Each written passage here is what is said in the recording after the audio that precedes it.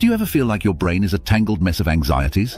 It's a constant knot of what-ifs tightening around your chest. Yeah, us too. We all get caught in that web of worry, the one that sucks the joy out of life and leaves us feeling like a deflated balloon. But what if there was a way to snip that knot, to unravel those anxieties and finally breathe easy? Forget the fad diets and fleeting fixes. It's not a trendy self-help gimmick, it's a battle-tested guide, a warrior's handbook for conquering worry. Imagine this, picture a world just emerging from the ashes of war, a time of immense uncertainty. That's when Dale Carnegie, a legend in his own right, decided to crack the code on worry-free living. He dug deep. He gathered real-life stories and battle-tested wisdom. He used them to craft a treasure chest of strategies. They defeat pesky anxieties and help you find inner peace. The result? Millions of copies sold worldwide. How to Stop Worrying and Start Living isn't just a dusty old self-help book. It's your custom roadmap to a life free from anxiety. We're not talking about empty promises here. This is about mastering your mind. It's about taking control of your emotions. It's about becoming a warrior against unnecessary worry. Think about it. These strategies have transformed countless lives.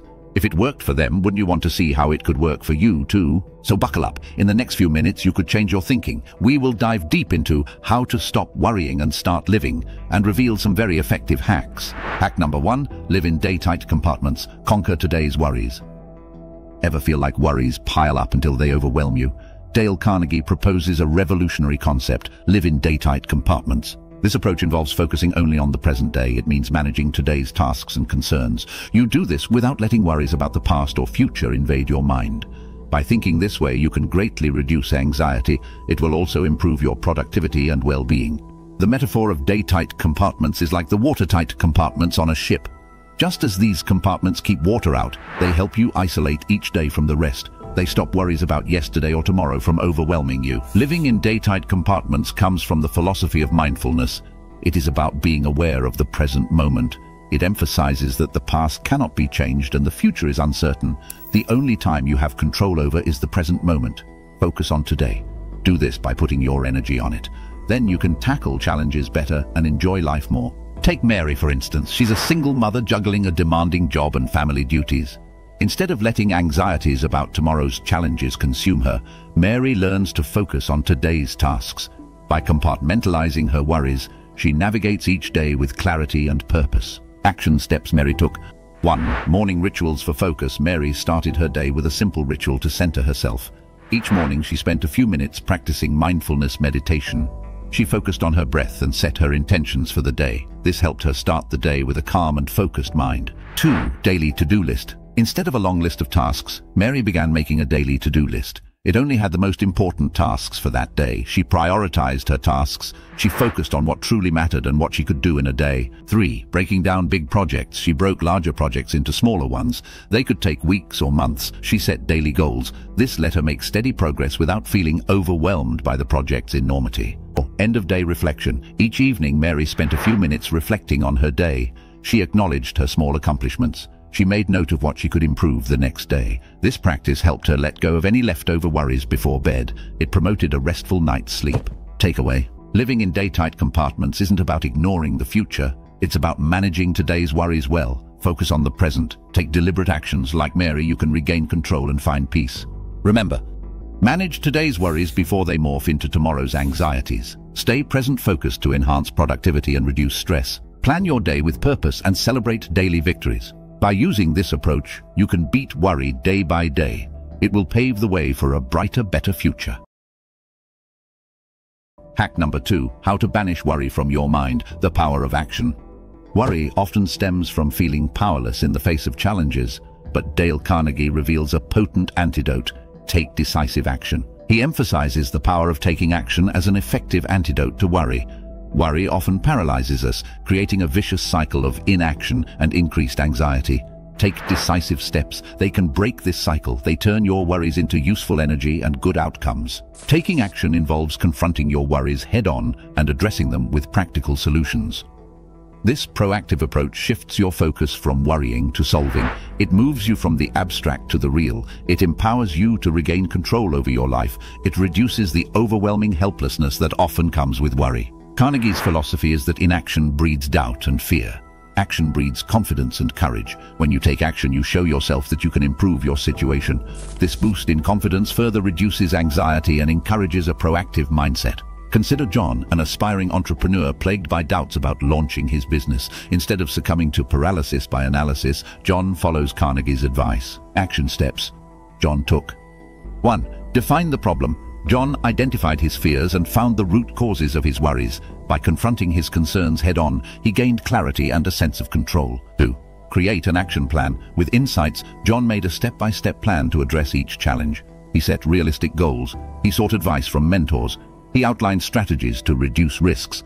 3. Take courageous steps. John didn't wait for ideal conditions. Instead, he took risks and embraced learning.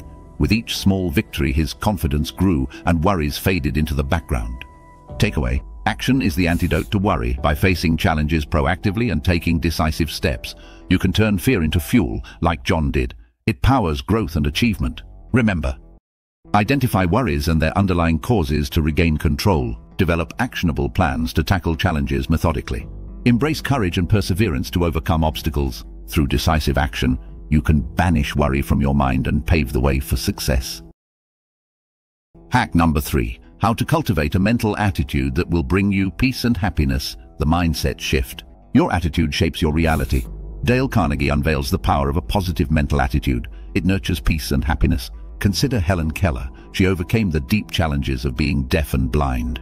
She is a great example of the power of a positive attitude. Despite her disabilities, Helen was optimistic. Her outlook and determination enabled her to achieve remarkable success. She was an author, lecturer, and advocate for people with disabilities. Action steps Helen Keller took.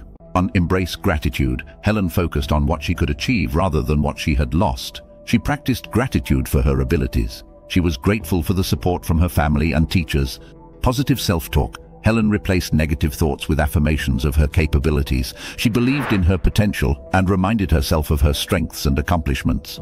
3. Seek inspiration. Helen surrounded herself with inspirational figures and literature. She drew motivation from others' stories. They had overcome hardship and achieved greatness. Takeaway: Helen Keller's journey exemplifies the transformative power of a positive mental attitude. She faced huge obstacles, but her optimism and determination enabled her to succeed. They also inspired millions by practicing gratitude, by questioning negative thoughts, by seeking inspiration, and by acting with optimism. You too can build a positive attitude. It will propel you toward your goals and improve your well-being. Remember, gratitude is key. Start each day by focusing on what you are thankful for. This will shift your mindset towards positivity. Challenge negativity. Replace negative thoughts with affirmations that reinforce your strengths and potential. Seek positive influences. Surround yourself with supportive and inspirational people and content. Hack number 4. How to keep from worrying about criticism. Harness your confidence. Criticism can undermine self-esteem and fuel worry. Dale Carnegie offers strategies. They shield your confidence from others' opinions. Consider James, an artist hesitant to showcase his work for fear of criticism. Inspired by Carnegie's insights, James takes bold steps to protect his creative spirit. Action steps James took. 1. Focus on purpose. James reconnects with his passion for art. He reaffirms his purpose beyond external praise. By prioritizing self-expression, he fortifies his confidence and resilience. 2. Seek constructive feedback. James does not fear criticism. He seeks feedback from trusted mentors and peers. He uses insights to refine his craft and grow professionally. 3. Build inner strength. James does this by celebrating his unique voice and artistic vision. He embraces authenticity and refuses to let external opinions dictate his creative journey. Takeaway: confidence shields you from the impact of criticism. Focus on purpose, seek feedback, build inner strength like James did. Then you can preserve your self-worth and pursue your passions without shame. Remember, your self-worth isn't defined by others' opinions. Focus on purpose to reaffirm your intrinsic value. Seek constructive feedback to refine your skills and grow. Build inner strength to shield your confidence from criticism. With these actions, you can handle criticism. You will stay strong and keep thriving in your pursuits. Hack number 5. How to find the kind of work in which you may be happy and successful. Pursue your passion. Are you stuck in a job that drains your energy and stifles your happiness?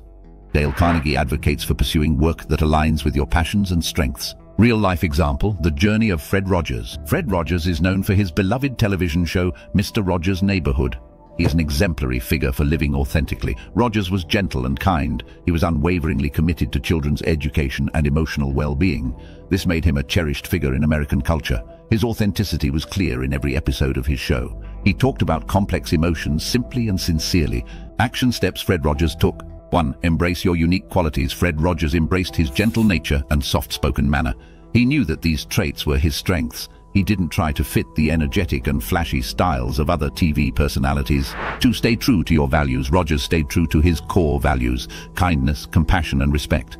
He always showed these values in how he treated children. Fred Rogers was known for his real interactions. He was real both on and off the screen. He made a point to connect with his viewers. Takeaway: Fred Rogers' life and work exemplify the transformative power of authenticity. This created a lasting legacy that continues to inspire millions. His story teaches us that being real is a key to reducing worry. It is also a path to building connections and achieving fulfillment. Remember, self-reflection is key. Understand your true self through regular self-reflection. Embrace uniqueness. Celebrate what makes you unique and let it shine. Stay true to values. Let your core values guide your actions and decisions. Be genuine. Practice authentic communication in your interactions with others. Summary. Alright, that's a wrap. We've delved into how to stop worrying and start living. We've explored its life-changing insights. We've learned to manage worries with day-tight compartments. We use action to banish anxiety and a positive attitude for lasting peace and happiness. We've tackled specific worries such as fear of criticism. We've also explored practical techniques for beating anxiety in daily life. Remember, How to Stop Worrying and Start Living isn't just a book. It's your guide to getting peace of mind and unlocking your potential. Adopt Carnegie's timeless principles. They will free you from worry and let you embrace each day with new vigor. They will help you create a joyful and successful life. Keep learning, keep growing, and don't forget to subscribe to the Book Bites Club. It has more insights from life-changing reads. Until next time, may you find peace in the journey ahead.